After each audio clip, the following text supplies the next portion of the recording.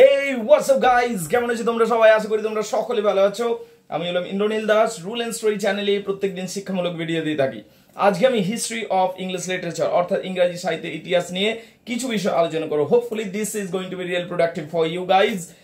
দেখো, আজকে আমি আলোচনা করব যে ইংরেজি সাহিত্যের ইতিহাস, যেটা অ্যাংলো স্যাক্সনের, যেটা দিয়ে তোমাদের পড়াশোনা শুরু হচ্ছে, সেই হিস্ট্রি অফ ইংলিশ লিটারেচারে কোন কোন বিষয়গুলো এবং কোন কোন বিষয়গুলো মাথায় রাখবার বিষয় এবং কোন কোন বিষয়গুলো খুবই গুরুত্বপূর্ণ বিষয়, এই সংক্রান্ত একটা আলোচনা করব।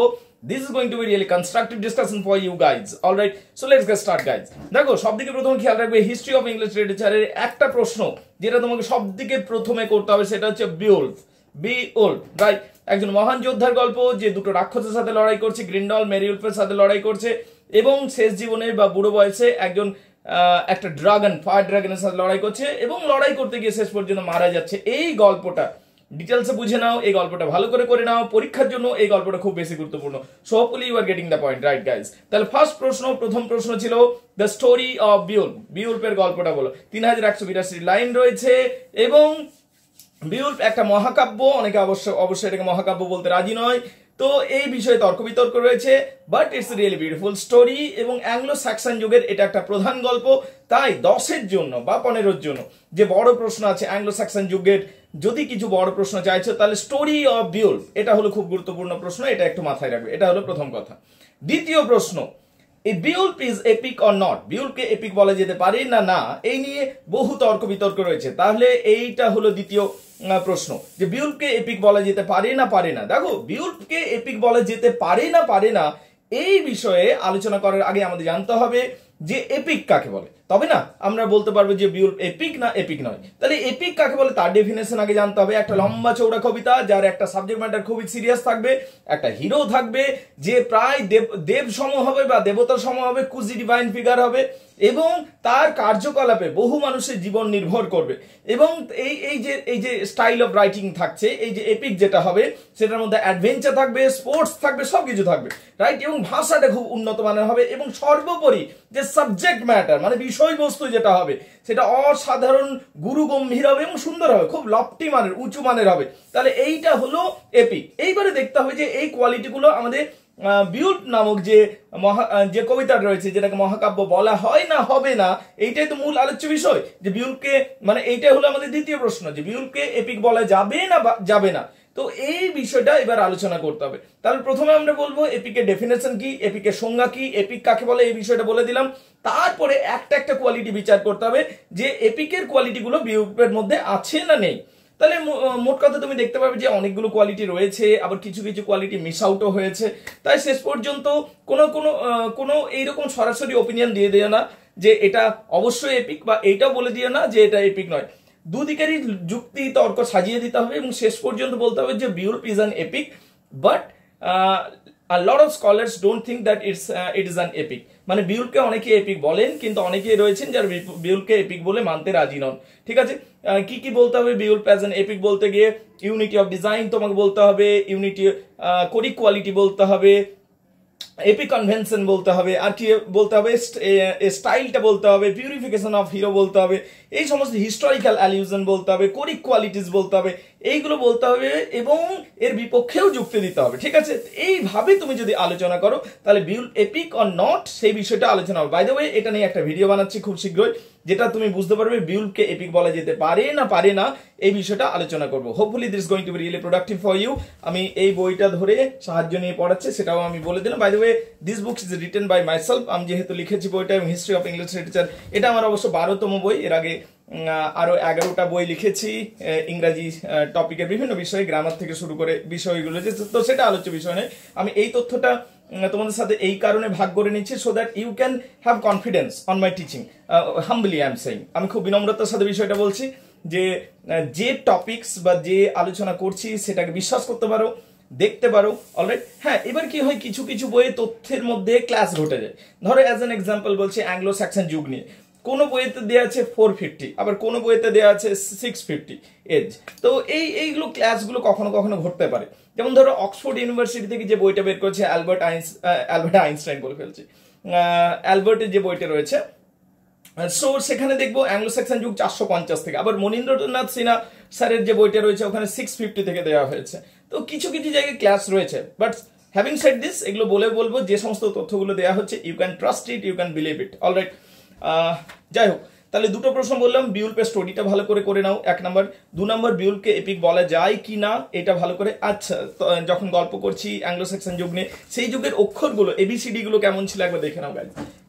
এই দেখো, যেটা আজকে আমরা এ বলি সেটা আজকে যেটা আমরা এ বলি সেটা এইরকম ছিল, বি বলি এইরকম ছিল, সিটা এইরকম, তো আলাদা আলাদা ছিল, তাই না? অ্যাংলো স্যাক্সন ওয়ার্ড অক্ষরগুলো, লেটারগুলো, অ্যালফাবেটগুলো আলাদা ছিল। অলরাইট, তো যাই হোক, 3 নম্বর প্রশ্নে আসছি, যেটা আমার মনে হয় খুব গুরুত্বপূর্ণ প্রশ্ন। সেটা হচ্ছে অ্যাংলো স্যাক্সন যুগে যে সমস্ত লেখালেখিগুলো হয়েছিল, বিশেষ করে 4 ধরনের লেখা হয়েছিল। একটা হচ্ছে হিরোইক টাইপ, মানে বীরত্বপূর্ণ লেখা হয়েছিল, হিরোইক টাইপ বা হিরোইক পোয়েট্রি। 2 নম্বর হচ্ছে ধর্মের কবিতা লেখা হয়েছিল, সেটা হচ্ছে রিলিজিয়াস পোয়েট্রি। আর 3 নম্বর হচ্ছে দুঃখের কবিতা লেখা হয়েছিল, যেমন হচ্ছে এলিজি। এইগুলো নিয়েও নোট আসতে পারে, মানে write a note on heroic poems, heroic poems এর উপর একটা নোট লেখো, এটা একটা আসতে পারে। এবার হিরোইক পোয়েমস এর উপর যখন নোট লিখতে বলবে, তোমাকে হিরোইক পোয়েমস গুলো পর লিখতে হবে এবং সেগুলো নিয়ে 5 লাইন 6 লাইন করে লিখে যেতে হবে। যেমন ধরো হিরোইক পোয়েমস আমি যদি যাই, তাহলে তোমাকে ব্যাটেল অফ মেলডন উল্লেখ করতে হবে, ফাইট অ্যাট ফিন্সবার্গ উল্লেখ করতে হবে, ব্যাটেল অফ ব্রুনানবার্গ উল্লেখ করতে হবে। তার সাথে সাথে যে অন্যান্য উল্লেখযোগ্য যে যুদ্ধগুলো হয়েছিল, আসলে সেই যুগে যুদ্ধ হয়েছিল এবং সেই যুদ্ধগুলোকে মনে রাখার জন্য তার কি করেছিল, অ্যাংলো স্যাক্সন পোয়েটসরা সেই যুদ্ধের উপর কবিতাগুলো লিখেছিল। সব যুদ্ধতেই যে ইংল্যান্ড জিতেছে তা নয়, যেগুলোতে হেরেওছে সেগুলোও লেখা আছে, কিন্তু হেরে গিয়েও সেখানে তুমি বীরত্ব দেখতে পাবে, যে ইংল্যান্ডের কোনো হিরো নিজের জীবনকে বলিদান দিচ্ছে এবং হারছে, ঠিক আছে, but fine, it was A tremendous fight, এটা একটা দারুণ লড়াই করছে দেশের জন্য এবং আত্মবলিদান দিচ্ছে।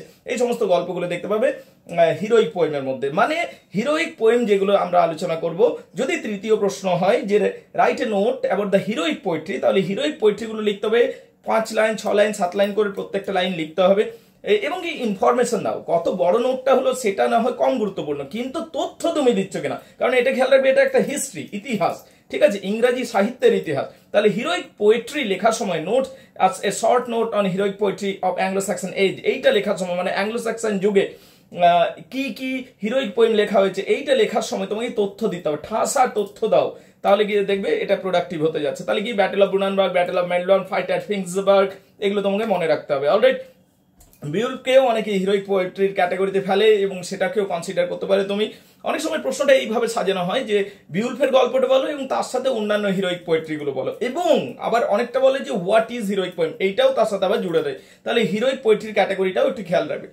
নেক্সট বা 4 নম্বর প্রশ্ন যেটা, যে হিরোইক পোয়েট্রির পাশাপাশি আরেকটা প্রশ্ন আছে যেটা প্রায়শত আছে, অ্যাংলো স্যাক্সন রিলিজিয়াস পোয়েম, যে অ্যাংলো স্যাক্সন রিলিজিয়াস পোয়েম বা অ্যাংলো স্যাক্সন রিলিজিয়াস পোয়েট্রি কি কি লেখা হয়েছিল সেই যুগে, অ্যাংলো স্যাক্সন যুগে কোন কোন রিলিজিয়াস পোয়েট্রি লেখা হয়েছিল এবং কে কে লিখেছিলেন। তো কিডমন এবং সিনিউলফের নাম বলতেই হবে, এবং সেই যুগে কি কি ধর্মীয় কবিতা লেখা হয়েছিল এই অ্যাংলো স্যাক্সন যুগটাতে সেটা তোমাকে বলতে হবে। সর্বোপরি এই সময় ক্রিশ্চিয়ানিটির অনুপ্রবেশ ঘটছে, ক্রিশ্চিয়ানিটির প্রভাব বাড়ছে এবং সর্বোপরি ক্রিশ্চিয়ানিটির পাশাপাশি প্যাগানিজমও এক্সিস্ট করছে। তো দুটো জিনিসই দেখতে পাবে। তবে Anglo Saxon heroic, Anglo Saxon religious ধর্মের কবিতার মধ্যে মূলত যীশুখ্রিস্ট, স্যাটান, যীশুখ্রিস্ট কিভাবে শান্তির বাণী ছড়ালেন, যীশুখ্রিস্টের জীবনী আমরা দেখতে পাবো, এখানে গডকে দেখতে পাবো, স্যাটানকে দেখতে পাবো, অ্যাডাম ইভকে দেখতে পাবো, এবং কি যীশুখ্রিস্টের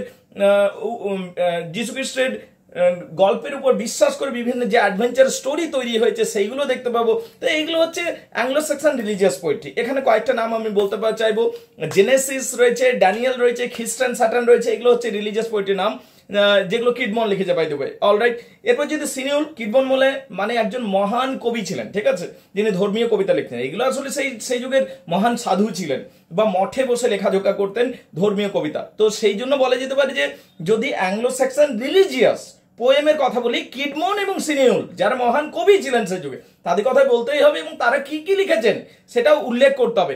জেনেসিস অবশ্যই বলবে, ড্যানিয়েল অবশ্যই বলবে, খ্রিস্টান, স্যাটান অবশ্যই বলবে, জুডিথ অবশ্যই বলবে, এবং এতে সম্বন্ধে একটু একটু করে লিখে দিতে হবে। তারপর কি সিনিউল আরেকজন মহান কবি, সেইনিউল বা সাইনিউল অনেকে যেভাবে বলেন, উচ্চারণটা আলাদা আলাদা হতে পারে। অ্যাংলো স্যাক্সন পুরনো যুগের উচ্চারণ, বর্তমান যুগে অনেক কিছু মিলে না। তো ইনি লিখেছেন the Christ, fate of apostles, Elena, the dream of rude, Phoenix, Andrea, এই সমস্ত বিভিন্ন কবিতা লিখেছেন এবং সেইগুলো সম্বন্ধে একটু একটু লিখতে হবে। এতে দুজনের মধ্যে এরপর কম্প্যারিজনও করে দাও, সিনিয়র এবং কিডমনের মধ্যে কম্প্যারিজন করে দাও। এইভাবে তুমি নোটটাকে দাঁড় করতে পারো, তাহলে অ্যাংলো স্যাক্সন রিলিজিয়াস পোয়েট্রি নোটও দাঁড়িয়ে গেল।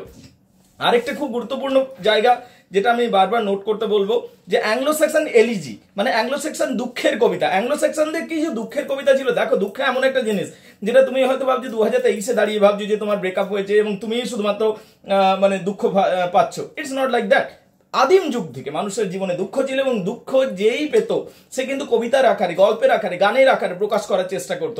মানে এটা একটা ইটারনাল টেন্ডেন্সি মানুষের, যে হার্ট হলো এবং হার্ট হওয়ার পর সে সেটাকে প্রকাশ করবে। তো সেই যুগে দুঃখের কবিতা ছিল। এখানে দুঃখের কবিতা স্যাড পোয়েম না বলে আমরা এলিজি বলবো। কোন একটা টপিকের উপর, কোন একটা বিষয়ের উপর, দেখো আমি আই থিঙ্ক আমি পুরো ঘামছি, ফ্যান ফ্যান বন্ধ করে রেখি যাতে তোমরা আওয়াজটা পরিষ্কার ভাবে পাও, তাই না? তো যাই হোক, অ্যাংলো স্যাক্সন এলিজি আমরা আলোচনা করছি। Anglo Saxon by the way একটু সাবস্ক্রাইব করে নাও চ্যানেলটা যদি সাবস্ক্রাইব করনি, অলরাইট। কিন্তু খেয়াল রাখবে যে সমস্ত প্রশ্নগুলো বললাম সেগুলো থেকে অবশ্যই তুমি পরীক্ষাতে পাবে, ইউ উইল গেট, অলরাইট। আর যে আলোচনাটা আমি করে দিচ্ছি এটা যদি মাথায় ঢুকিয়ে নিতে পারো না, এটা তোমার কাছে অনেক কাজে লাগবে। তাহলে কি এখন যেটা প্রশ্ন আলোচনা করছি, অ্যাংলো স্যাক্সন এলিজি বা অ্যাংলো স্যাক্সন দুঃখের কবিতা কি কি ছিল, খেয়াল রাখবে। The Wanderers, the sea ওয়ারার, ডিওরস lemon, husband's message, wife's complaint, the ruin, Wolf and add watcher, এগুলো সব বিখ্যাত।